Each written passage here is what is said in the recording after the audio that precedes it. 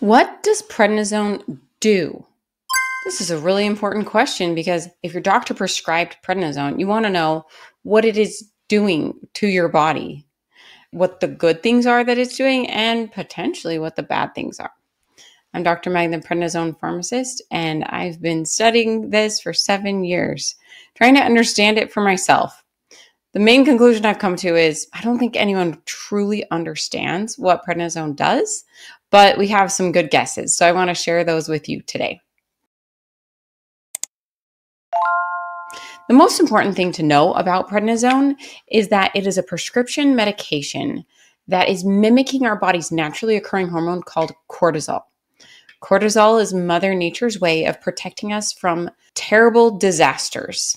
It's our stress hormone to help us deal with the worst kinds of stress. And in America, we often think of stress being, oh, I have a really stressful job, or I'm really stressed with the way my kids are treating me, or something like that. But the stress I'm referring to is life-threatening stress. Things like what your great-great-great-great-great-grandparents might have faced, a famine, a war, somebody chasing them, really horrible kind of short-term things that aren't necessarily like psychological stress, like a lot of the stress we experience in the modern day, but it was physical stress. And cortisol is in every animal. And so it helps animals survive those stressful times as well. And what cortisol does, I love the way this author, Robert Sapolsky, describes it in Why Zebras Don't Get Ulcers. It's basically this nice thick book about how your body deals with stress. Essentially, it is describing all the different ways that cortisol works. And so some of his descriptions are just too perfect. I might be sharing them today. But what we learn from that, and then this textbook by Peter Hindmarsh and Kathy Geertsma, Congenital Adrenal Hyperplasia, this is basically a textbook of cortisol and why we need it. So this is a disease where it's not being made properly. So this is what to do instead. So what cortisol does in a simplified way in this book, and essentially what prednisone does, is it reverses what your body normally does. Normally your body, you eat some food, you break down that food, you spread out all those nutrients throughout your body, and you wait for the time when you need to use them. Prednisone is that time. Prednisone, and then he has a great analogy of financial. So all of those nutrients, you can't like eat chicken and then like expect that there's a piece of chicken just attached to your arm muscle. No, your body breaks it down into amino acids and then you spread those amino acids out and your body like incorporates those little tiny pieces. Those tiny pieces are kind of like cash, like spending money. But most people don't carry around their entire net worth in cash, right? Like you put that money somewhere.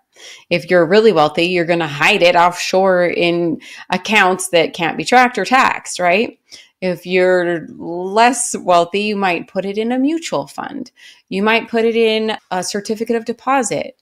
All of those things, if you put it in, it's going to cost you something to pull it out, right? There's a fee to pull it out of that savings, that long term. If you pull it out of your 401k, right? Like the money, you're going to have to pay a fee. That's the same with your body. Transferring it from your muscles into your bloodstream is going to cost your body energy.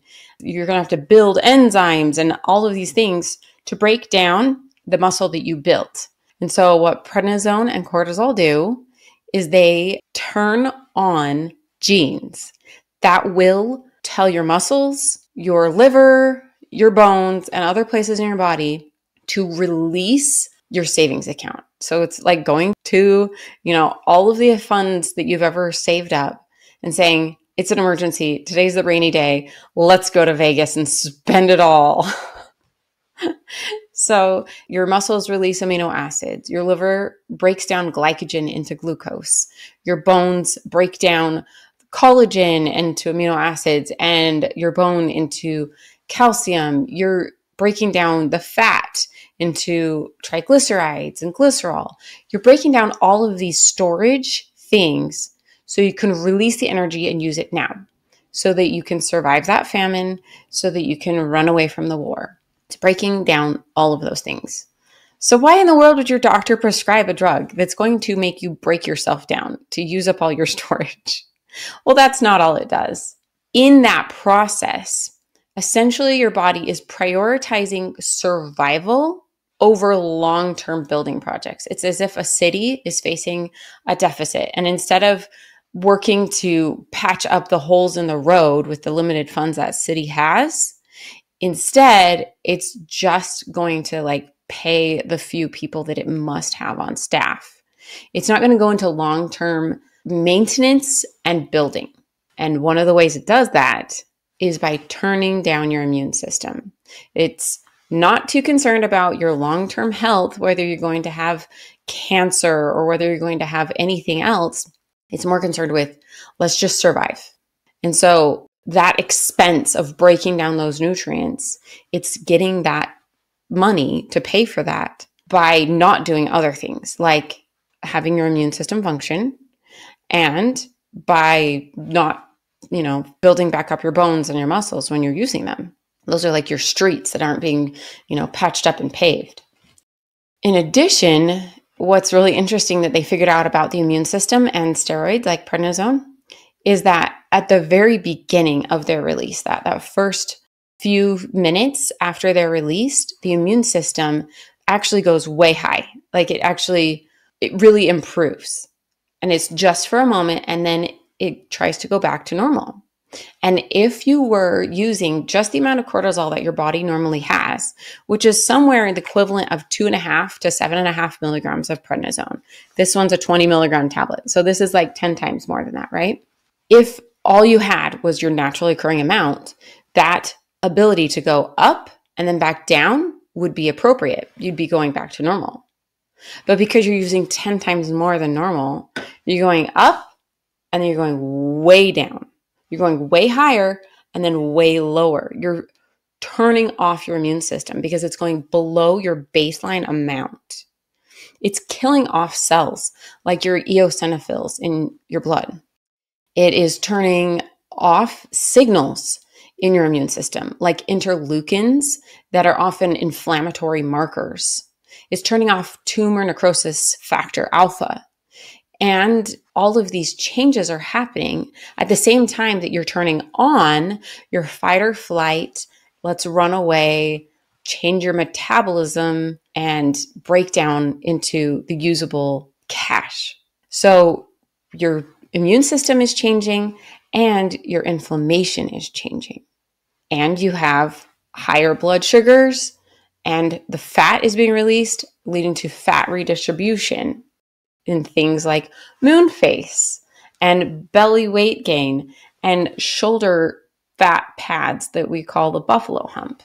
The proteins are being released and even wasted. The body releases them from the muscle, and you often just pee them out. They're being just wasted.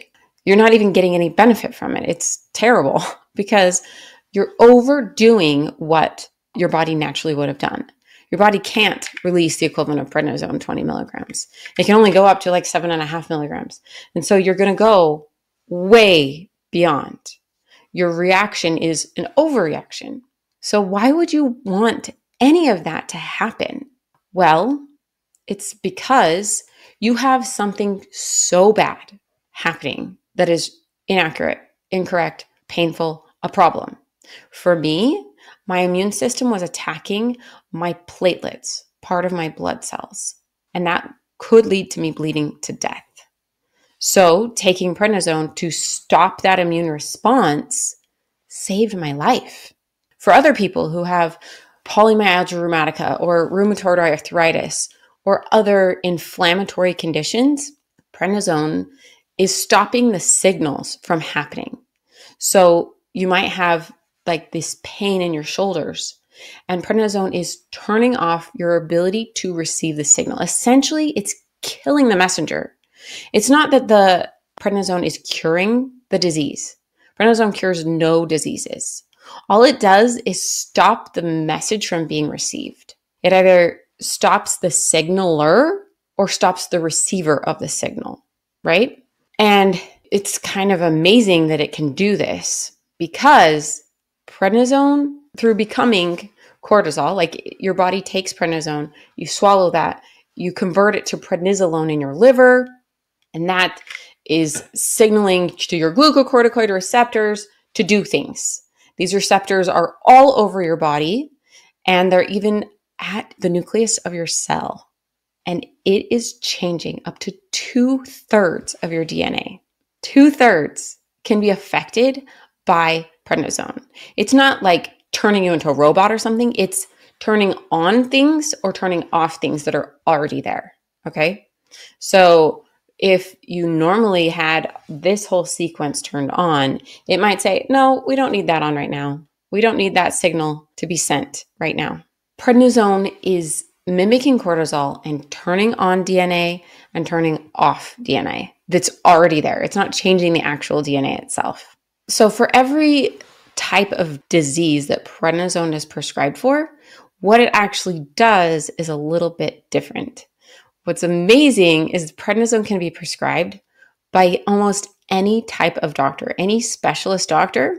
The only kind that never prescribes it is a psychiatrist, because there's no mental condition that would be helped by prednisone. They'd probably be worsened by prednisone. So a cardiologist can prescribe it for heart inflammation. An eye doctor can prescribe it for uveitis and other eye inflammation problems. A neurologist can prescribe it for multiple sclerosis, for eye issues from multiple sclerosis, for any other form of neuritis. A rheumatologist, they are the doctors who prescribe prednisone more than any other. They prescribe it for all of those conditions to turn down the inflammation. And so whatever your doctor is prescribing it for, it's generally for some form of inflammation or from some form of immune system malfunction, like an autoimmune disease. We want to turn down the immune system. We want to turn down the inflammation. And so prednisone is kind of like this volume switch. We're just going to turn it down. Prednisone basically is your body's way of dealing with stress by turning down the normal mechanisms that would keep you long-term safe. So the long-term things are being deprioritized. Things like your bone health, leading to possible side effects of osteoporosis. Things like your muscles, leading to muscle loss, myopathy. Things like your metabolism, leading to possible diabetes. All of these side effects make sense once you understand how prednisone works, what prednisone does. So I hope that helps so that you know what prednisone does. And if you would like to know what you can do to help prednisone have the least bad things happen to you and work as well as it possibly can while you're taking it, then you should download my Prednisone Checklist. I go through the top things that you need to do to support your health while on prednisone, to minimize those side effects that we've talked about, so that you're giving back what prednisone steals and that you can feel like yourself again and minimize all of the side effects that happen because you're doing something that is really hard on your body, taking prednisone. But it's a miracle. It's potentially saving your life. So just click the link below to download the Prednisone Checklist now. Signing off as Dr. Megan, your prednisone pharmacist.